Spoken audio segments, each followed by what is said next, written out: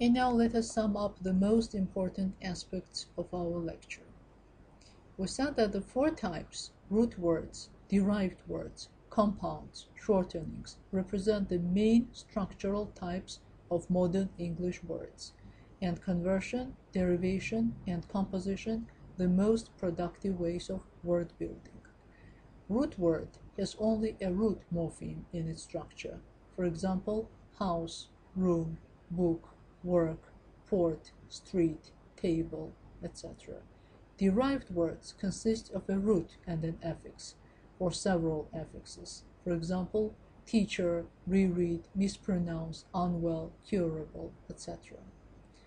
Conversion consists in making a new word from some existing word by changing the category of a part of speech, the morphemic shape of the original word remaining unchanged.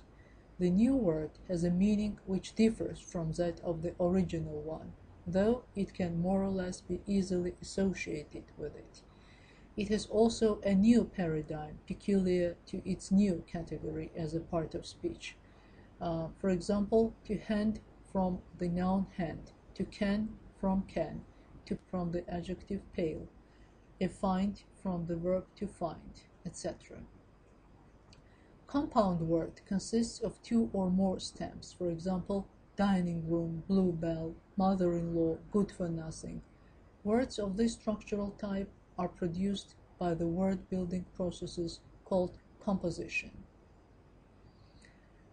The process of affixation consists in coining a new word by adding an affix or several affixes to some root morpheme. The role of the affix in this procedure is very important, and therefore it is necessary to consider certain facts about the main types of affixes. From the etymological point of view, affixes are classified into the same two large groups as words, native and borrowed. Affixes can also be classified into productive and non-productive types. By productive affixes, we mean the ones which take part in deriving new words in this particular period of language development. The best way to identify productive affixes is to look for them among neologisms and so-called nos words, so words coined and used only for this particular occasion. There are numerous derived words whose meanings can be easily deduced from the meanings of their constituent parts.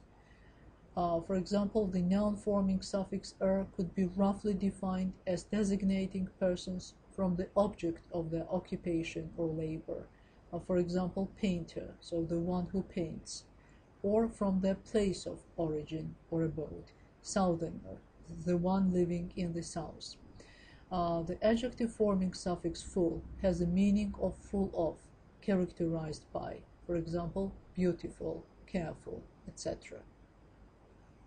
Yet such cases represent only the first and simplest stage of semantic readjustment within derived words. The constituent morphemes within derivatives do not always preserve their current meanings and are open to subtle and complicated semantic shifts.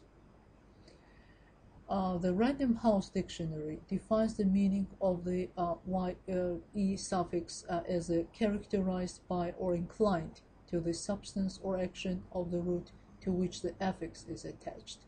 The examples show that there are cases like fishy that are not covered by the definition.